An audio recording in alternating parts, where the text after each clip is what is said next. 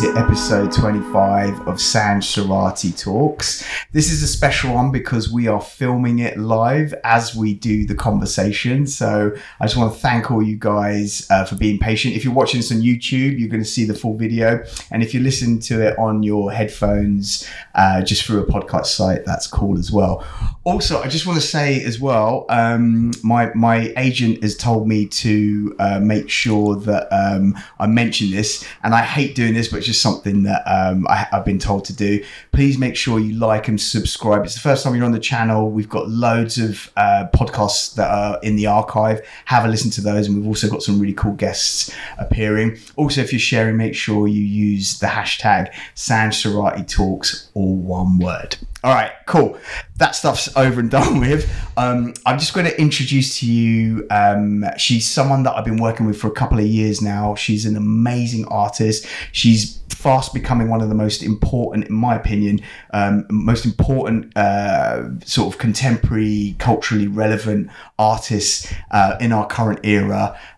She's incredible. She's worked with some of the most coolest people ever. She's breaking boundaries as not just as an artist but also as a female artist. I'm super proud to be recording this podcast with her. Please welcome to the stage Sara Pope. Hi Sanj. Thanks for having me. No worries. How are you doing? Yeah, I'm really good. Yeah, I'm really good. Okay, cool. Yeah. Thanks so much for coming to the show. Oh, you're welcome. We've just done something. Sarah's working on a project at the moment, so she's in my office. We've recorded something. I'm not going to say what it is because I don't want to spoil the surprise. But that's the reason why she's here. It's not that she lives with me. Although that would be kind of cool, actually. I think if we lived together, it'd be fun. A bit weird. It'd be weird. With you and your wife. Well, you get on really well with Jo. I do. think you guys would actually have a better time than, yeah. But no, welcome to the show. There's going to be people who are listening who don't know about you. Tell us a little bit about who you are and what you're about. Okay, so as you mentioned, I'm an artist. I've been making art for maybe about 12 years. So prior to that, when I first, started off life, I actually studied a degree in mathematics. Wow. And then went on to have a career in the magazine industry and design and art direction. And then followed that with going into the fashion world as a shoe designer. And wow, sounds like a lot, right? Yeah, I mean, sorry, mathematics, is that where you started? That's where I started. That. You did. I'm sure you knew that. No? You kept that quite quiet. So you've gone from studying maths to being like an amazing artist. Oh, and so how did you I understand the fashion element of it because obviously you if you've checked out, make sure you check out Sarah's art. It's like incredible from a visual perspective. It's very. I do draw on my I think I draw on my fashion background and magazine. You know, it's all very aesthetic and visual, and that's definitely I draw on that within my art, definitely. Right. But I for quite a while I kind of thought that my maths degree was a bit irrelevant, but actually, now I kind of see that, all of the things that are encompassed within maths are in my art. And, maths is like the language of the universe. So, I think it's very relevant, actually. Amazing. And so you've been a professional artist now for a while. How did you get into that industry? So it's funny because I started, off doing a maths degree, I kind of had no confidence in my creative self. Like I hadn't really had any kind of reinforcement that I was, a creative person, but I obviously had it inside me and I was always drawing, always drawing. But like at one point, I remember at the time I was in a shoe design job, and I just came to the realization that I can't not do this anymore. I can't not paint. So I just started, and I had absolutely no idea of where it was going to lead to. I didn't even think of that. It was just like, I have to get this expression out. And that's when I basically just started painting in my kitchen. So wow. I was just in my kitchen. And it was kind of fortunate that at that time I happened to be made redundant redundant from that particular job. So I got given, it was like 4 months or something, where I technically didn't have to start working again yet. Yes. So then I really just went for it. So that's really interesting, because redundancy is actually something that is a part of life. Yeah. Happens to a lot of people. I've been in situations where I've worked at companies and we're kind of going through this moment where, you know, people are like, well, actually, you may be made redundant. It's very emotional. Yeah, even the word is like, there's a lot of emotion attached to the word redundant. Yeah, it's like being dumped. Yeah, it's like you are not needed. Yeah. You are valueless. Wow. And no, but actually, for me, it was great. Yeah, so it's really interesting you say that, because you know, I always believe when one door closes, there's 10 new opportunities. Definitely. You know, and it can be sad when you're going through that, and you have to go through that. You have to kind of grieve that moment or process that moment. But the fact that it's taking you to become this artist, that was the door that was right for you. Yep. So that's how you got into the industry. It was something that was pulsating in you. Yeah, it wasn't even, there was no like career move or anything like that. It was just something that I felt I had to do. And there was no thought that it might pay for my life or anything like that. It was just something like, it was as pure as that. I just need to do this. And if I have to, find jobs on the side all my life, like that's what I'll do to give me time to do this thing. That's, and I absolutely resisted getting another full-time shoe job, which would have been very easy, in order to keep some time for myself to be able to explore. Amazing. Wow, I feel like we've only just started the podcast and we've already started to get like really kind of like biblical with our quotes here, which is brilliant, because I need that for the podcast.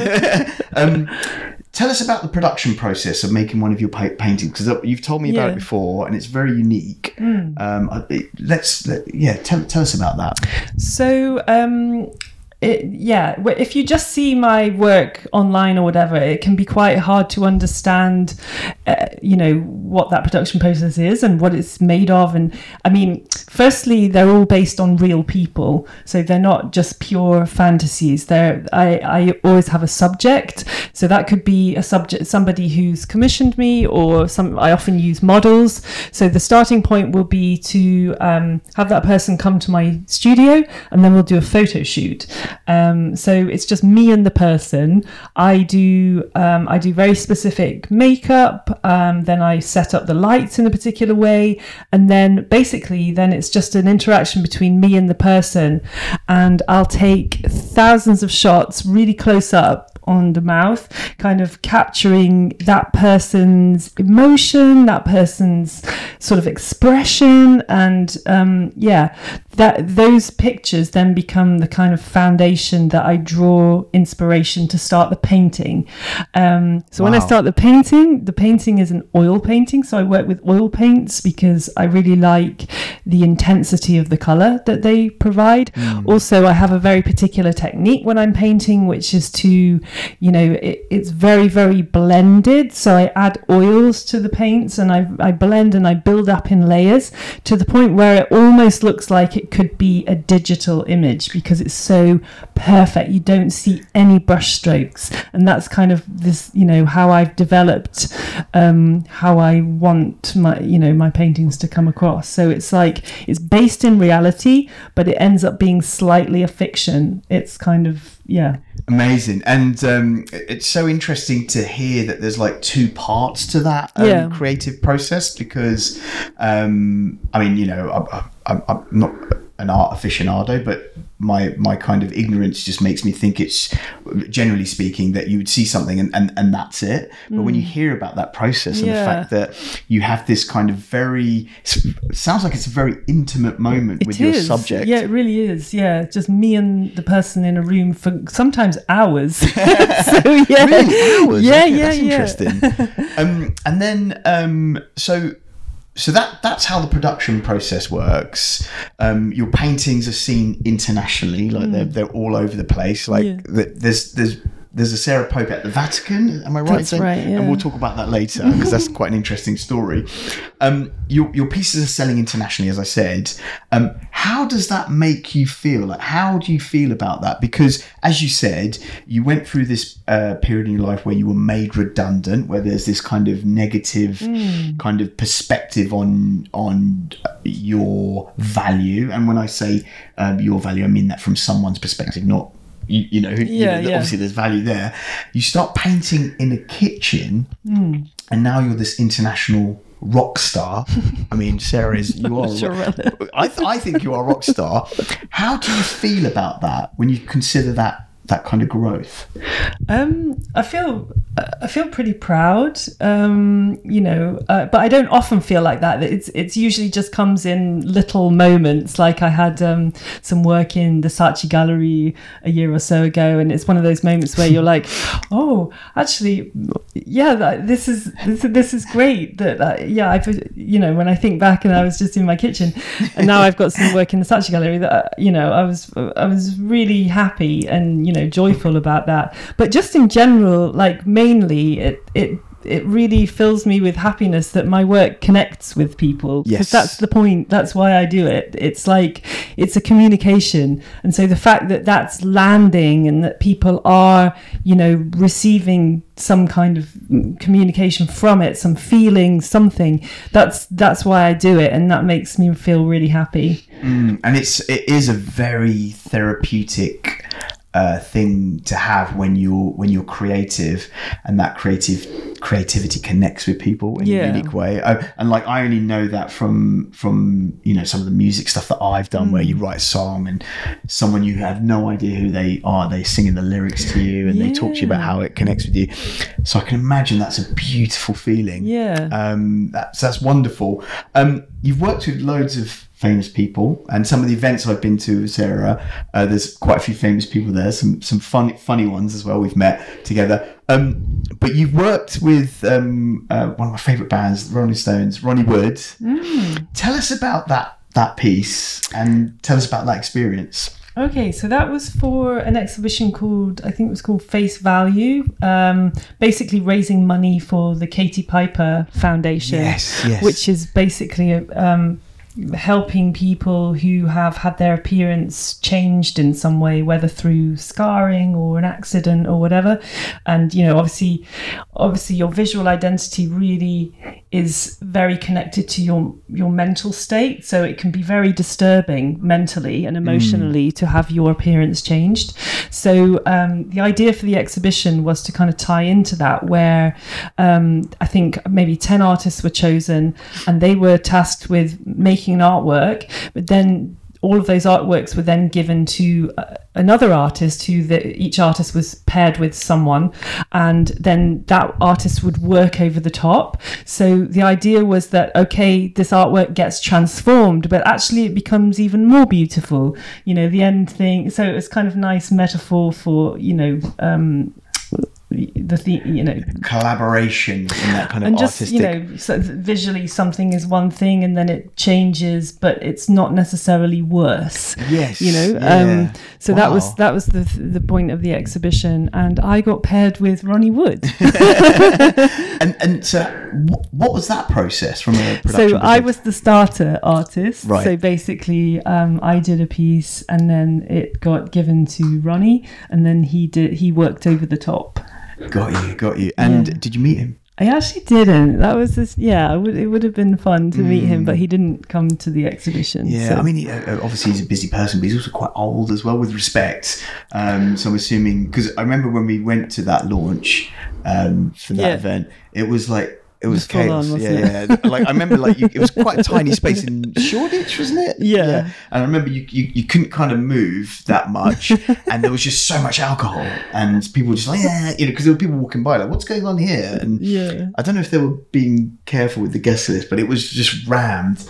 And I can assume him being there would have been even crazier. Oh, maybe it would have caused a stir. But like Katie was there, Katie Piper, is it? Katie Piper, and she was really cool. Really, really cool energy. So we've talked about one famous experience. Then we're going to talk about something which I'm always quite loud about whenever I talk about you, because I think it's a really important thing from a cultural perspective, and also from an ambitious perspective. I'm sure there's people listening who would get inspired by this. You are the first British female artist in over 70 years to have a piece of work accepted into the Vatican collection. Yes. Tell us about that. Okay, so I was doing an exhibition in Italy, near to Rome, and I sometimes do, like, most of my work is focused on the mouth as a subject, but I sometimes also do portraits. When I first started painting, I was only interested in the face.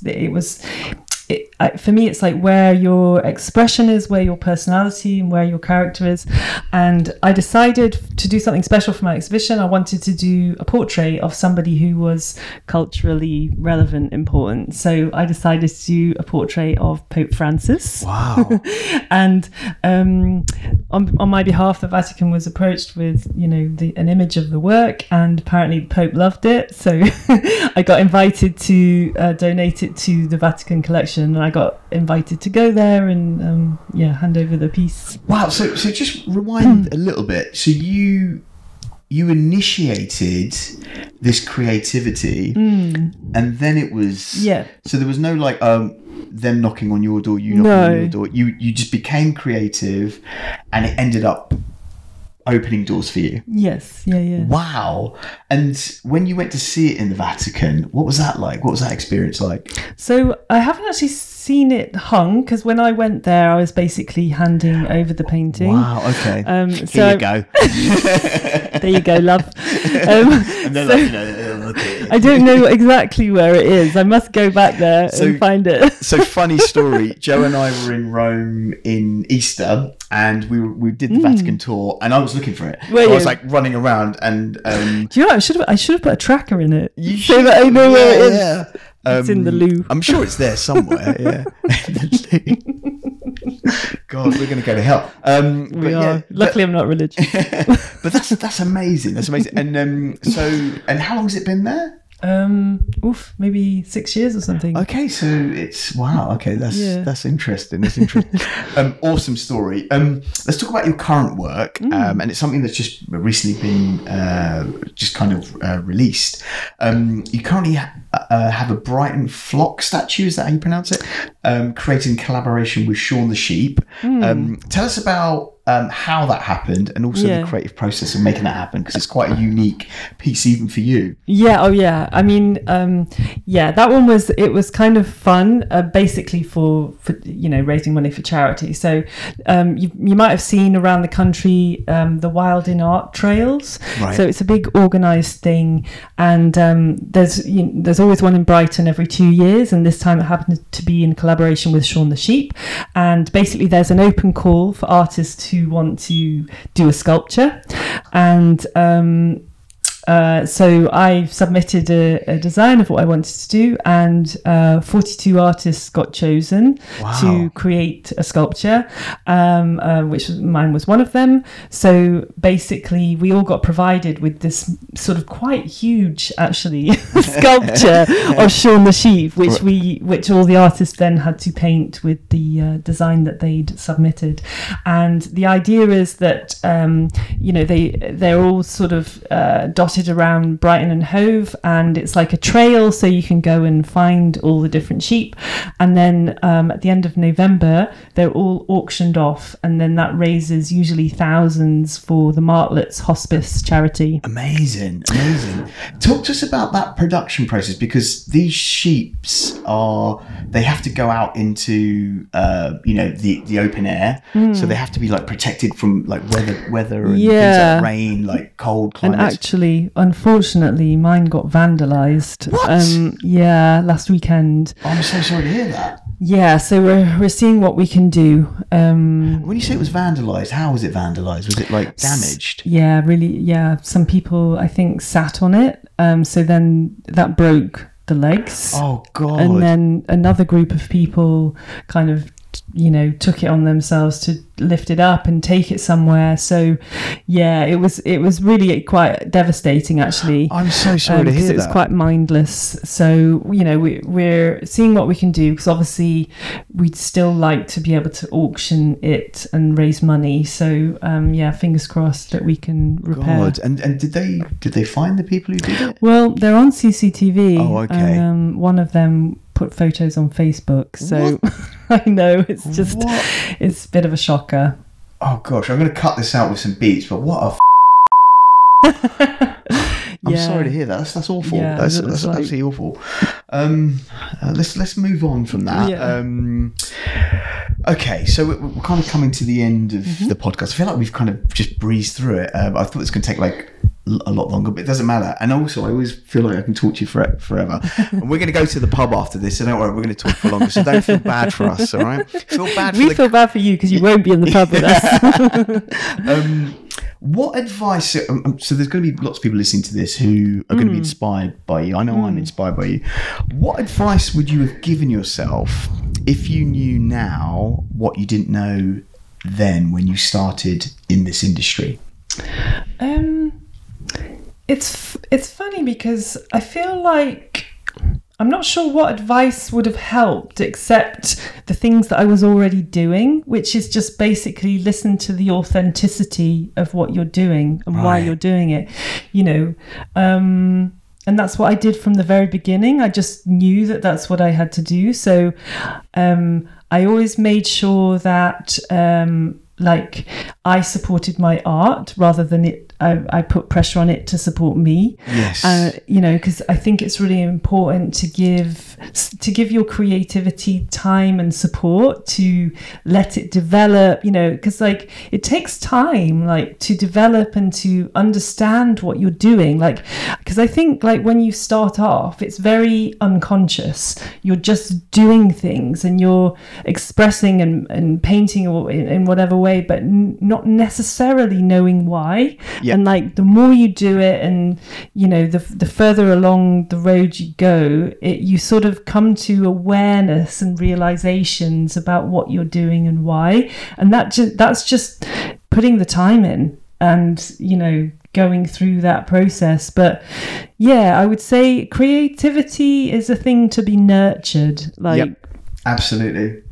If you feel the need to do this thing, then support it. Whether that means getting a part-time job or then do that, because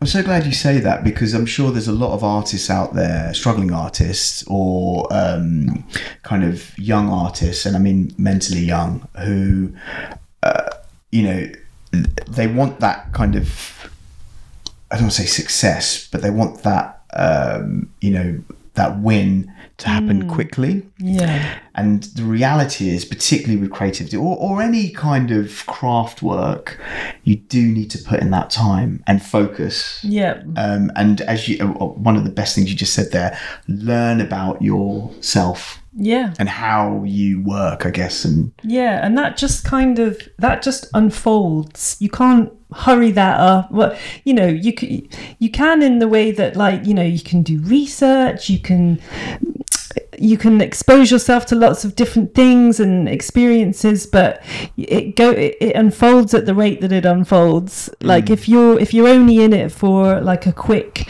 win, then you might be disappointed. It might take as long as it takes. So I guess your motivations need to be authentic. And that you talked about the disappointment. That disappointment can be brutal. But that's also part of the learning, definitely. Yeah. Thank you for that. That's brilliant. Okay, we've come to the end. I know there's going to be people on here watching this, listening to this, to us, who want to get in contact with you. How can people find you? So you can find me on my website at Sara without a H, sarapopeart.com, or I'm also on Instagram, Sara Pope Artist. Awesome. Thank you so much. Oh, no, thank you for having me. No, it's been great. It's been awesome. those of you listening, thanks so much for listening. Again, please like and subscribe if you like this podcast. We've got some guests coming up that you're going to love. Actually, you won't love them more than Sarah, but there'll be some cool. Where's he going with this?